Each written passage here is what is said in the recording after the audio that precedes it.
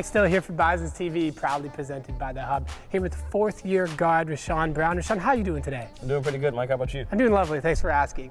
Rashawn, you've had quite the whirlwind of a career. Started in Toronto, gained your experience there, then went down to the States for a couple stints. Now back in Canada with the Bisons. Just talk to me about some of the biggest things you've learned from traveling so often and being forced to be mature and live on your own at a bit of a younger age. Yeah, man, from the basketball side of it, I'd say the biggest thing I've learned is, you know, being a kid who loves playing basketball outside and on the streets, is to take away from, make it more systematic, not so much of just kid playing outside on the playground, making reads, and, you know, a lot of this stuff I didn't really learn until my later years in high school and then my few stints down in the U.S., and I feel like I'm using this today.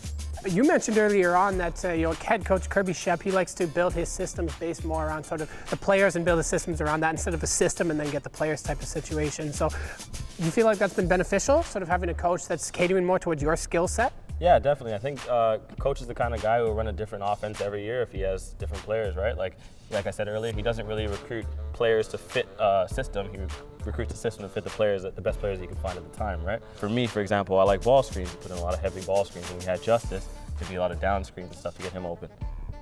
Now we go into your second year with the team, and we've got playoff experience from last season. What did you guys learn as a group from that playing and from the quarterfinal series last year that you can apply to this season?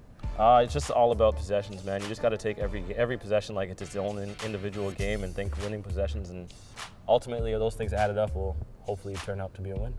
Talk to me just about the dynamic of this team and how you guys have meshed so far this season. Coming on strong here late, how you guys feeling with the morale like? The morale's pretty good. As a team, I think we've definitely grown.